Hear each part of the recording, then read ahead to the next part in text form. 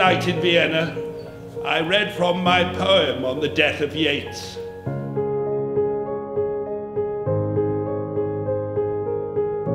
Earth receive an honoured guest. William Yeats is laid to rest. Let the Irish vessel lie, emptied of its poetry.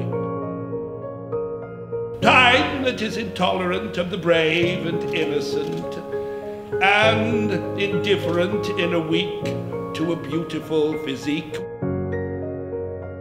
worships language and forgives everyone by whom it lives, pardons cowardice, conceit, lays its honours at their feet.